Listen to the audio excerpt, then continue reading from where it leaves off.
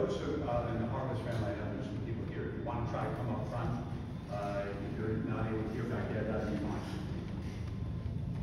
And if you'd like to record, if anybody'd like to record the remarks, feel free. Thank you.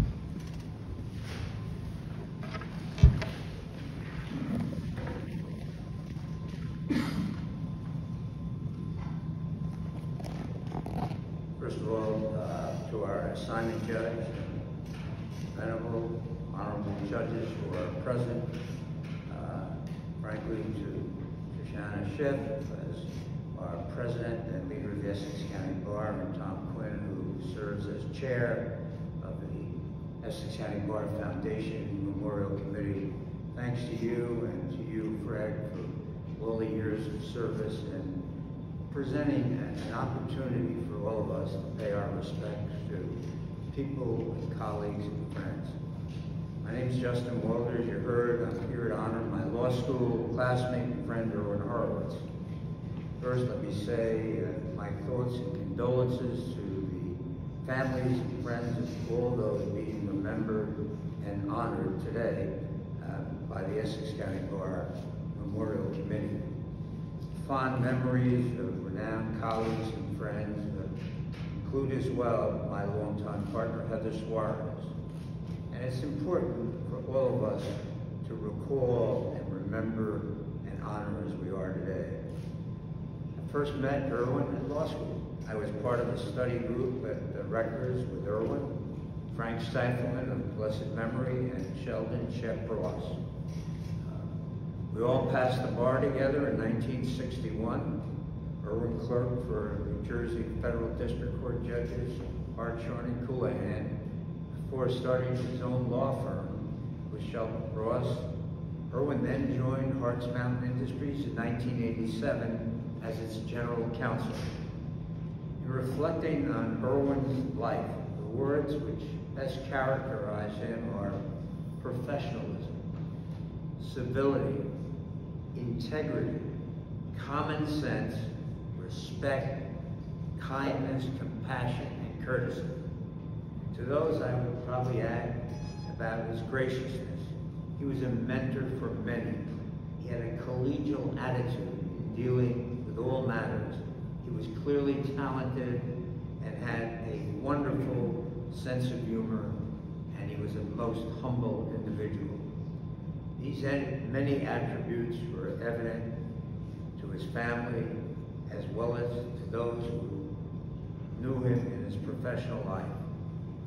And they were witnessed not just here and there, but on a daily basis.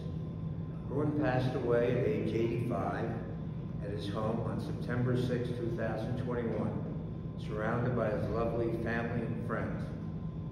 He has 4 children, Sherry, Lisa, David, and Rachel. Here today are his wife, Tony, daughter, Rachel, son, Dave. I am humbled to have been asked to honor my friend, Irwin. For 23 years, Irwin and Shep grew the law firm to over 20 lawyers. The firm became Horowitz, Bross, Simmons, and Imperial. Irwin's commercial area of practice as well was substantial, as well was his dedication to just mom and pop small businesses in the North area. As Shep stated, Irwin never forgot the less lucrative clients who he befriended during the growth of his practice. His devotion to each client was extraordinary, be it a small bodega in Newark or a developer in a multi-million-dollar deal. Irwin always remembered where he came from. Clients loved and respected Irwin. Irwin was a friendly to everyone, and particularly so, as I've been told, to the man who ran the candy concession in Newark at the Ring of Commerce building where his office was located. And frankly, I'm told he was probably friendlier with him than he was with clients and his fellow lawyers due to his proclivity for candy. I can personally relate to that type of addiction. After many years in private practice, I said Irwin had joined Hart's Mountain in '87, where he was Executive Vice President and General Counsel until his passing. His initial charge was to develop an in-house legal department which could support and complement the growth and development of Horowitz, which was New Jersey's largest privately held real estate company, while at the same time implementing methodologies to reduce the company's outside legal costs. Irwin met both challenges with resounding success, utilizing his wisdom, experience, and common sense approach to problem solving. As stated by his colleagues at Horowitz and those in the in-house law firm of Horowitz, Rubino, and Patton, Irwin was the key in many of the lease and financing transactions that may involve millions of dollars, millions of square feet of real estate, by steering the company through complex land use and environmental matters inherent in these development projects.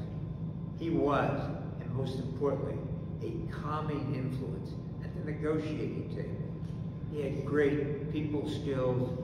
He also complemented them, as I mentioned, by a wonderful sense of humor. He provided guidance to his associates while encouraging their own creativity and the passion for the law. As I said, he also brought humor to work along with intelligence, compassion, and understanding what is right and good. He understood civility. Each case was not World War III. You could just as well have represented the other side in a matter. He understood that, his colleagues understood that, and he was respected for it. And as our honorable judges here know, people who are treating a case like it is World War III become a real turnoff. According to Irwin's colleagues, he made every day a pleasure and honor to work with him, and made them proud to call him, quote, my friend. Irwin was the quintessential lawyer. He's been recognized by his peers and was a recipient of many honors, including New Jersey Business Magazine's General Counsel of the Year, received a Lifetime Achievement Award, received recognition as one of New Jersey's most prominent real estate attorneys, and by this very esteemed Essex County Bar Association. In 2011, he was honored as the Professional Lawyer of the Year. Irwin was always a cell phone call away and spent his free time devoted to his family and community. Irwin loved his family as he loved his work.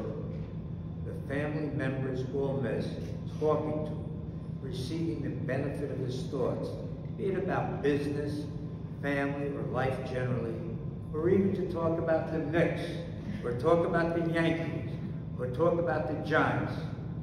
Hopefully in that period of time, it was a better time for the Giants. The Yankees are doing great, and Knicks, we'll wait and see. He actually demonstrated to his family the importance of being courteous to everyone. He was always ready with good stories and jokes. Irwin is gone, but will never be forgotten by his family, colleagues, and friends. Let his memory serve as an inspiration to us all. Thank you for the opportunity to speak about my dear friend, Irwin A.